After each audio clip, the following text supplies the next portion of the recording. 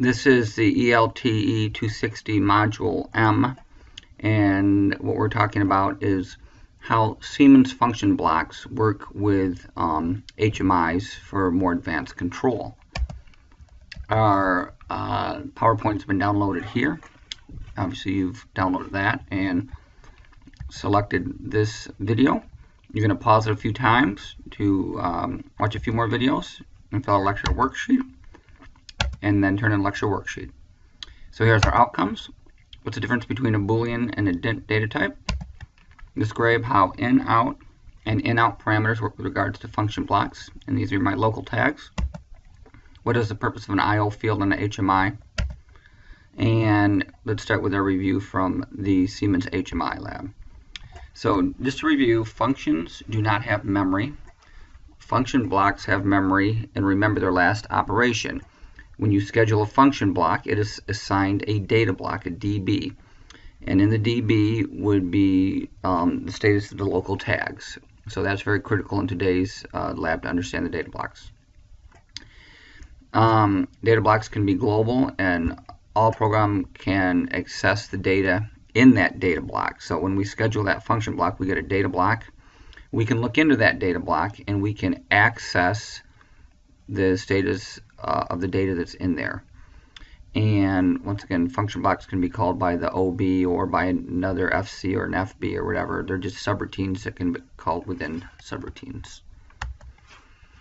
So let's just have a little refresher here with global versus local tags. We're going to program 3 different ways to turn on push button 1 turns on a light. So why don't you go ahead and watch this video right here, and you can see how that goes. Okay, hopefully that makes sense. Let's review the lab. So for the first HMI lab, we put a circle on there, and we added an animation to it, and we gave it a bit, so that circle, it's kind of imaginary. We assigned an M bit, which is kind of imaginary, and it was acting as an imaginary output. So we just programmed right into the ladder logic that if this M bit came true, the circle switched states from 0 or 1. We added an event to a button and assigned that as an M bit, so that the button on the screen is kind of fictional and the M bit is kind of fictional, and it was kind of a fictional input. And we just added that to the ladder logic, so we could have a fictional input turn on a fictional output on the HMI screen. We added animation to a circle to monitor the state of the real push button. Now this was different. The circle was just looking to see if push button 1 had been pressed, and it was kind of monitoring the input. So if the input was true, then the circle is changing state. And this did not involve ladder logic. This was just monitoring the state of a push button, kind of like a bingo board. HMI tags. So we associate the HMI elements with the PLC tags. So we went into the HMI and built the screen, and then we went in and we selected the PLC tags. Once we tag a button, for example, it creates an HMI tags that references that association. So now we have a local HMI tag, because it's kind of treating the HMI kind of like a subroutine. And that local tags look back to where we pulled them out of the PLC tags. It generates these local tags that we then used on the HMI screen. Motor starting lab review. So on the motor starter, it was pretty basic. We had we used the auxiliary contact for the memory, so that's real. We didn't use a fictional memory. And what we also did is we used the auxiliary contact to tie that to a button animation, so that the HMI was saying that it was running or that it was stopped. And why did we use the auxiliary contact to do that instead of just the fictional motor output or even the output cue? Well, the reason we did that is just because we've turned on the motor and let's say the cue of the motor is on that output, that doesn't necessarily mean that the motor's on. For example, we might not even have a motor starter hooked up to that, and if the cue is on, then it looks like the screen would say that, hey, the motor's on. Okay. If we use the auxiliary contact to animate that HMI to say whether it's running or not, well then the HMI at that point is actually monitoring the condition of the motor starter. If the motor starter is on, the auxiliary contact is actually closed, and that would give us the motor run indicator. And if the auxiliary contact was open, that means the motor starter is off, likely, and then we could say that it was off and indicate that. And we looked and we figured out invert bit, which was acting like a toggle, and in invert while pressed was acting like a momentary push button. You had a quiz. You want to be sure that you understand what was going on with the last quiz. We talked about processes from our reading. We have a continuous process, and that's maybe like an automobile assembly where the car goes down and you put down the frame, and then you add the motor to it, and then you add the chassis, and you add the seats. It just kind of goes from one operation to the next. And our continuous process of the 260 capstone, there will be a process where one thing happens, then the next thing, and then the next thing, and the next thing. And so it's just continuously kind of working down the ladder logic or working down the process. A batch process, on the other hand, might be the number of chocolate chip cookies or the number of chocolate chips we want to put into the cookies, and we can incorporate an HMI so that we can change up the recipe for that batch process to make more dough, less dough, more cookies, less cookies, like that. Okay. Comparing our control. So we have centralized, and what we have there is a central PLC. If the PLC goes down, the system completely fails. So this is a picture of the Flex down here, and the Flex has over here a master PLC. Well, if the master PLC goes down, everything's going to go down here for sure. Okay, but this also has zone PLCs, and that's distributor. If there's multiple PLCs, each PLC controls a machine and all the I/O that's with it. And so these zone PLCs, there's 3 other zone PLCs here. Those PLCs run the zones. So even if this conveyor over here and this robot is faulted, well, this conveyor and this robot can keep working, and it will keep working because this has its own PLC that's independent of these. But once again, these are all tied back together to the master PLC that is a centralized PLC. And if that fails, everything fails. Control functions. There's a lot of sensors that we work with. So far, we've only been working with digital sensors. There's also analog signals that we'll talk about a little bit. Digital is off and on. Analog can have a range. HMI, that allows human input into the PLC, and we can also monitor. There's signal conditioning that we do, and that converts your I/O to something meaningful to the PLC. Actuators, and that signals movement, whether we're doing rotational or linear movement. Rotational, we're doing motors, essentially. And for linear, we'll be doing valves which activate cylinders. Those are probably the most typical ones there. And then, remember on the controller, it takes the inputs, it solves the logic, and it updates the outputs to match the logic. So that's kind of the basic PLC scan. We've talked about a few idiosyncrasies of that with this more advanced controller, but essentially that's still what's happening, or what we want to happen. Take a look at the input, solve the logic, and update the outputs. HMI screens. We showed you on the Flex. There's a variety of different things. There's the trend values that just monitors the process of how it's going, and the operational summary to tell you how many parts you're making or if everything's working like it should be. And then there's the alarm summary that we showed, which was red, and that was your time-stamped alarms indicating when the system stopped or what action was taken. Data types, we've reviewed this. We'll do it one more time.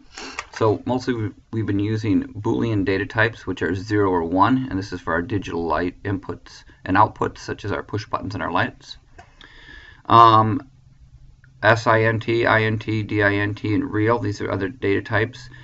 This has 8 bits, 8 zeros and 1s, and so you could get 111001101, that's 8. And that gives our values of -128 to 127. An integer or register, a lot of times we're talking about 16-bit registers, or a word here, is 0 to 15 because there's 16 bits and gives a much larger binary number. And then we have a double word here, which is 32 bits, zeros and ones, 0, 1, 0, 1, 0, 1, up to you get to 32 of those, and that gives us very big numbers. And then there's real, which is our floating point arithmetic, which puts a decimal in there and puts an exponent in there, so that's where you can get actual numbers. These are all whole numbers up here. Siemens data types look like this. Inputs, we've certainly been using I, 0.0, 0.1, outputs Q, and internal bits M. So this is mostly where we've been working at. We did some timers and counters. So the counters, we're working with the INTs. So when you talk about the data type there, they call that a IW0, a QW0, and an MW0. Okay? And the timers use double words here. And their double words are ID, QD, and MD. Okay? And once again, here's the double word. Your dents, your ints, your booleans, it's shown there. But the data types for the timers and counters are going to be important here, because as we start working with counters, you want to know that data type is an int, and the timers, the data type is the dent, and this relates to the count values and the time values, not whether it's off or on. Off and on are still going to be booleans there. Okay. So HMI control of a function block. We talked that PLC tags are global, and a lot of times this is your inputs and outputs.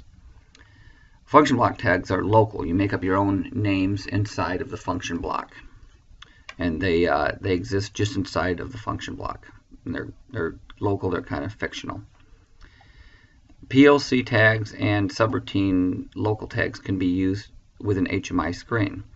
So we did that where we made an HMI screen. Let's say we put a button on there, and so that button we could directly tag to I 1.0 or 0.1 or 0.5 or 1.3. We could tie that button. We could write some ladder logic that would control that, or we could do a PLC tag with that button being M0.0, M0.1, M0.2, and that would be a PLC tag associated with that. Okay. Or what we could do is we could put that button on the screen, and we could associate it with a local tag. Okay, and that's what this lab is about, is taking that button on the screen and associating it with a local tag instead of a global I, Q, or M. Okay, just want to remind you that function blocks can be used more than once. Okay, and so when you use them, you have to schedule them so that you get another data block, so that the data that's inside of that function block is different than when we use the function block the first time. So here's a couple of activities, of function block activities. You want to go ahead and watch this video and see if you understand that. Okay, now what we're going to do is we're going to add HMI I/O fields. And so these are used to monitor or initiate digital switching. The HMI can. That's mostly what we've been using it for, just digital switching. But we can also input non-Boolean numbers. For example, we can do a timer and a counter preset. That's not pushing a button that it's on or off. We can actually put in the timer of like 4 seconds or 2 seconds, or we can make the counter 6 or 8 or whatever. Okay. And so that is the primary function of an HMI, is to be able to call up these recipes and change the number of values needed to execute that function block. Okay. What do I mean? Well, here's a couple of other activities here if you want to watch these and understand how they work. So here's what's really important: your global versus your local tags. Maybe you'll follow.